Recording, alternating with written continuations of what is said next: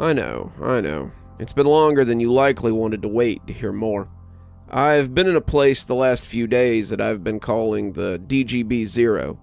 It's a place I've never been before, but it seems to be where Gale has been staying. There isn't any real difference between the DG-0 and any other store, but Gale has been living there for a long time, and says it's his kind of base of operation. What's more, Gale can bring things between stores. When I asked him how, he said it was a trick that he had learned and that he might teach me if he had time. I laughed. Time was something we seem to have a lot of. I honestly couldn't tell you how long it's been or how long I've been here. It never gets light out. There are no clocks inside the store. My phone time changes, but sometimes the date and year jump ahead by years or back by centuries. Right now it says it's 3278 on Fronde in Mimtober in 1632. I haven't received any replies to any of my messages or posts, but I honestly haven't checked much. I don't even know if you guys are getting these anymore. I haven't seen a reply since the first installment, so I haven't really been responding. So don't take it personal if you've been sending me messages and I haven't been getting back with you. I've certainly been a little busy, after all. But on to what you're dying to know. Gale's a middle-aged guy, probably about 40 or 45. He's still wearing his Dollar General uniform, complete with name badge. He says that no matter what happens, it always comes back. The only thing that seems to stay with him are the bags under his eyes, and the guy looks tired. He made us dinner, soup and sandwiches, and toasted me with a pop from a brand I wasn't familiar with, but turned out to be ginger ale. After eating a couple of bowls of stew and about 3 sandwiches, I hadn't eaten much of substance in a few days, we started talking. I told him about my life as a wage slave, and he commiserated. I know what that's like. I had actually been transferred to this store when I got stuck here. How long ago was that? I asked, sitting back in the wicker chair that he had brought from somewhere else and listening to the comfortable creak. Who knows, Gale said. When I left the world as I knew it, it was 1998, and I'd just been sent to South Dakota to manage a new store. It's more pay, and you can pick your own crew, my boss had said, and I was glad for the money. My ex-wife had just petitioned for more child support, the 3rd time in as many years, and I was just trying to keep myself fed and in a bed and my head above water, he said with a laugh as he took a sip from the green can that it called itself Seofirm. So, I left Scottsdale, where I'd been managing one of the few remaining J.L. Turner & Sons, and after looking through some applications, I decided that I liked the look of Kenneth, Celine, and Margot. Oh yeah, wait, I remember there was another name on that memorial. When did Rudy come along? Gale looked away then, and I tried not to notice as he teared up a little. Oh, how could I have forgot Rudy? I'd been working at the store for a few months when he called me. Rudy was a lot older than his sister, from my first marriage when I was barely more than a kid myself, and he had been managing his own store in Texas. The store, however, had been burned down suddenly one night, and he was wondering if my store had any positions. I know you're the manager, Dad, but I'll do stock work if I need to. The noise around here makes me think that the locals don't like me being here any more than they liked the store, and my apartment might go up in smoke next if I stay.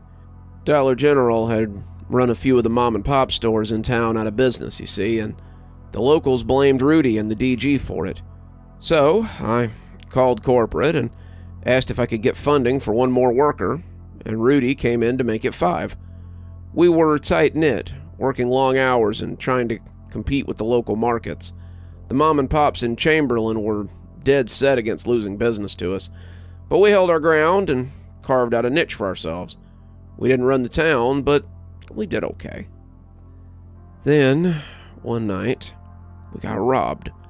Margot and I were manning the front, Kenneth was in the back, and Celine was staying over to look at the books. She'd been an accountant before taking a job that was a little more flexible, and I had promised her some overtime if she could help me balance the receipts before our yearly audit next week. I wasn't even supposed to be there, but I was helping Margot through a busy time before the guy came in. We were getting ready to clean up after closing so we could pass the audit, and Rudy was coming in around 8 to help. We'd all clean for a while, and then maintain through Sunday, so we could be ready and fresh on Monday. We were just getting ready to close the doors at 8 when he barges in and pulls a gun. The guy had to be looking for drug money. He was out of his mind on something, and he rounded all of us up and put us behind the counter. He emptied the register, tried to get the safe, but it was on a timer that wouldn't even open till after 10, and made us empty our pockets and hand over our wallets. I was just thanking the universe that Rudy hadn't shown up when he popped up with a pizza after coming in through the employee back entrance. So, he joined the hostage situation. We all started out behind the counter, but the robber thought there might be a silent alarm back there. So he moved us all to the break room, but thought we might gang up on him in there. There was no door hanging on the break room, so there was no way to secure us. He finally decided to put us all in the bathroom and keep us pinned up there while he left. He herded us in through the door, and imagine our surprise when we came out in a different Dollar General. It was just like ours, except the doors wouldn't open. We didn't think about trying our way back through the bathroom, and good thing, too. These Dollar Generals don't seem to look back on themselves. The bathroom only takes you to a different one, never back the way you came. But you go to different ones, I put in. He smiled. In time, my friend, in due time. You probably remember the first Dollar General you stayed in for a while. I imagine it got a little boring after a while, didn't it? I nodded, telling him it had only taken about a week for me to be done with it. Well, imagine that time times 5. First, it was a lot of fun. We played games, we spent time together, and kind of felt like a real family. Rudy and Margot had been having a not-so-secret relationship for months, and Celine and Kenneth and I had been hanging out a lot after work. We cooked dinners, we made crafts, we built puzzles, and for a while it was great. After a couple of weeks, though, we all started to go a little cabin crazy. The sun never rose, the lights never went out, and the door never opened. We didn't know how we were being kept here, but some of them started trying to find a way out.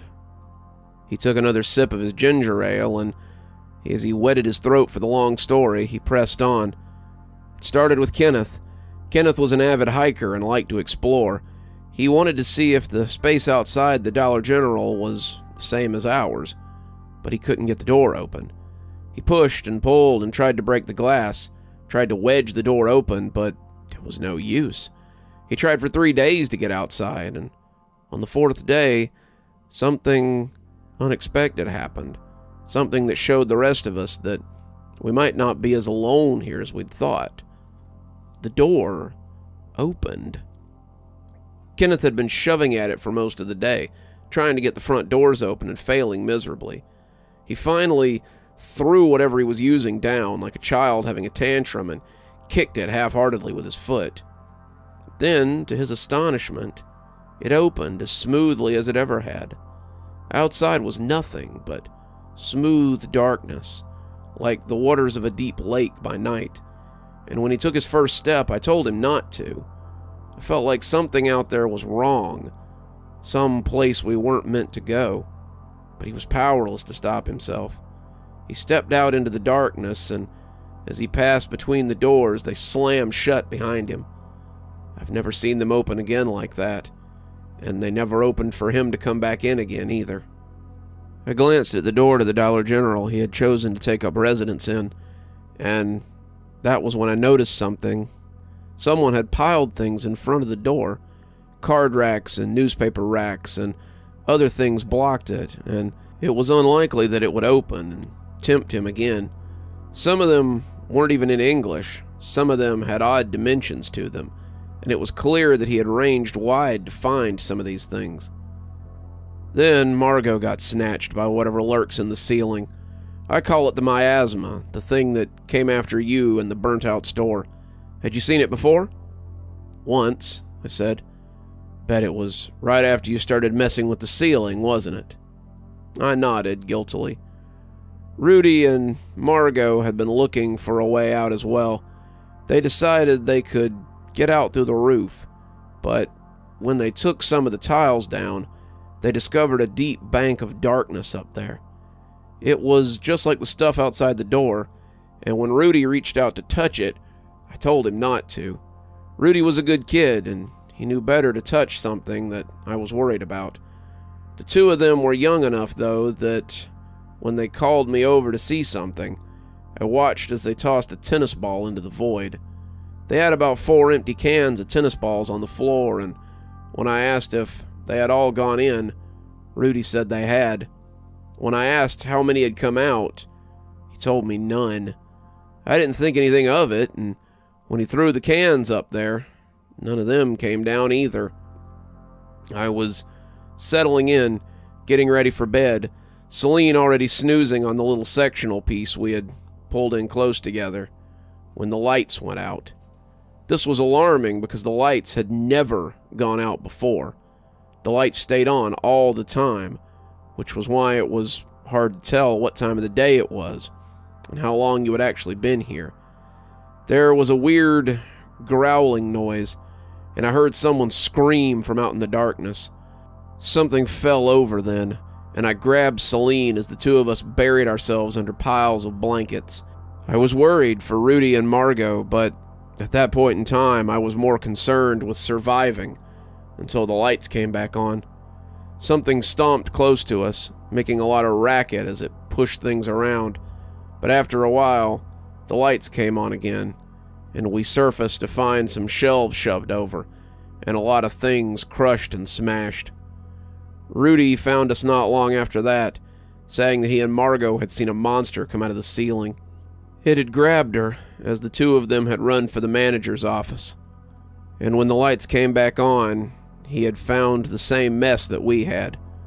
When I asked him what it looked like, he said it was hard to tell with the lights off. He drew the picture you saw in the break room, and for a while, that was the best description we had of the miasma. Rudy was sullen for a few days, looking at the hole in the ceiling, but I told him to leave it be. It had clearly come out because we had messed with it, and if we left it alone, it would leave us alone. He wanted to go for Margot, said he thought if he went up there he might be able to find her, but I told him to forget about it. We'd lost 2 people already, and the thought of losing my son was difficult to think about. After 3 days, I woke up to find a letter saying he was going to find Margot, and a ladder set up directly under the ceiling. I climbed it, meaning to go in and get him back, but after standing on that top rung and looking into the murk for nearly an hour, I finally climbed back down and put the ladder away. It was just Celine and I after that. We sat in silence for a few minutes, lounging on the padded sectional pieces that I now questioned whether or not had been their sleeping arrangements. "I'm tired," he said, his voice hollow as he lay back. "Let's continue this after some shut-eye." He rolled away from me, facing the chocolate upholstery, but I doubted he slept. At some point I dozed off after trying to ignore his quiet sobbing, and woke up to find coffee, eggs, bacon, and toast. Figured you might want a nice hot breakfast after what we went through yesterday with that thing. Don't worry, it's all scavenged from stores like ours. None of that human meat or weird animal parts or anything. I hadn't thought of that, but it was certainly an interesting concept. As we ate, Gale finished his story. Celine went last, and she may not even be dead. I was distraught after Rudy, just sitting there and feeling sorry for myself. But Celine had been experimenting with the door that we had come through. She told me how she opened it to find another Dollar General beyond that, and when she threw things into it, they came back. I just sat, not taking any of it in, and then one day she came up to me and said she was leaving. I looked up to see that she was wearing a backpack and had put on a floppy garden hat. "Going?" I asked, not understanding. "Going where? We can't go anywhere. We're stuck here. The food's beginning to dwindle, even with just the 2 of us eating. It won't last much longer, and I don't intend to starve here. If that doorway took us here, then it can take us out again, maybe. Come with me. Even if Even if we go somewhere else, it's got to be better than here. There might be food, or maybe Rudy or Margot, or anything. Maybe Kenneth's out there somewhere. I don't know. Either way, if we stay here, we're gonna die. Come with me. We can start over. Somewhere else. I wanted to. I really did. But at that point, I was at my lowest. My family had abandoned me. My son had left me too, and now the last of my friends had deserted me. I turned away, saying nothing, and when she left, I just sat there. She never came back, at least not as far as I know, and I've never seen her in any of the other stores I've traveled to. I sat there for a long time, just stewing, but eventually I was down to canned goods and big jugs of water. When the water ran out, I drank from the fountain. When the canned goods ran out, however, I started looking at that door, too. There was food on the other side. I could see it. Without thinking about it, I just stepped through one day. It was brand new Dollar General, fully stocked with food and set up for Christmas, and that was how it all started. I never stayed long in any store after that. I just kept moving, hoping I would find Celine or Rudy or anyone. I found a few people, but the ones I found were usually scared or half crazy, and I moved on quickly. One fella, an old guy in a half-destroyed store, stabbed me with pruning shears as I went through his place. He pulled up his shirt then, and I gasped as I saw the spot he pointed to midway up his belly. I didn't see anything, though. Not a scar, not a red mark, nothing. It looked as fresh as new skin, and he laughed when I looked surprised. Luckily for me, it was close enough to the door that I could make it through, and that's when I made my biggest discovery. I fell through the door, grabbed at the shears so I didn't push them in deeper, and found they were gone. So was the wound.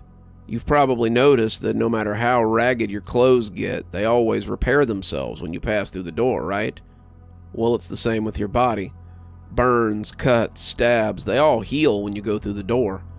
I've had all manner of things wrong with me, but a new store always means a new me.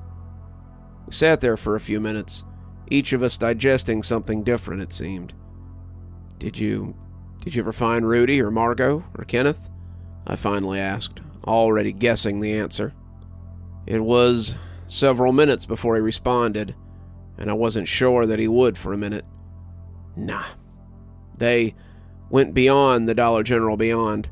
The store protects us, insulates us to a certain degree, but if we go beyond, then we're lost. I've watched the store change over the years. New items added, new layouts and concepts, but I've stayed the same. I was 43 in '98, and I still look exactly the same as I did then. I haven't aged, and neither will you. The store traps us, keeps us like this, plays with us until it inevitably breaks us, and there's nothing we can do about it. He looked sad, but when he turned back, his smile had returned. But, he said, there are things we can do to make it harder for them to break us. Things I can show you. Gale promised to teach me what he knows, and I'm eager to learn. I've shared enough for now, though. Gale's asleep, and I can tell that the tapping of my phone keys is bothering him. I'll update you guys in a little bit. Till then, don't get stuck in the Dollar General beyond either, or we might have to come find you as well. Till next time. You're still here. I thought you might be. Thanks for joining me for tonight's story. If your insatiable appetite for horror knows no bounds, might I suggest one of our playlists, or one of our previous stories in the archive? There should be one appearing at the end of the story any minute now. And of course, if you're not subscribed, why not go ahead and hit that subscribe button? Maybe hit that notification bell so you don't miss any of the spooky things that we do here. If you prefer your horror a little more analog, you can always pick up one of my books. There's a link below to my latest, and it'll take you to all the great things that I've posted on Amazon. For my book lovers in the audience, I always suggest coming on down to Patreon so you can become part of my ghostly reader tier and get a book anytime I write one, which is usually about twice a year. Speaking of my patrons, let's go ahead and thank them, shall we? Thanks to Unicorn Hollow for being our Spooky Ghost contributor. Thanks to Janet and Lady Vengeance for being our Spooky Skeleton tier contributors. Thanks to Hi Stacy, Winter, Xaronan, Emily Coltsfoot, Stephanie Carrington, Marianne Schuler, Tyler Parker, and Jennifer Damron for being our Ghostly Reader tier contributors. Thanks, everyone. We just couldn't do the show without you. If you think you might like to support the show in a more monetary fashion, come on down to Patreon. I have many tiers. I'm sure you'll find one that suits you best. I always recommend the Ghostly Reader tier, since you get a signed book anytime I write one on your doorstep. But I have many tiers, and again, I'm sure you'll find one to suit you. And as always, thanks for stopping by. Dr. Plague, signing off. Have a wonderful evening.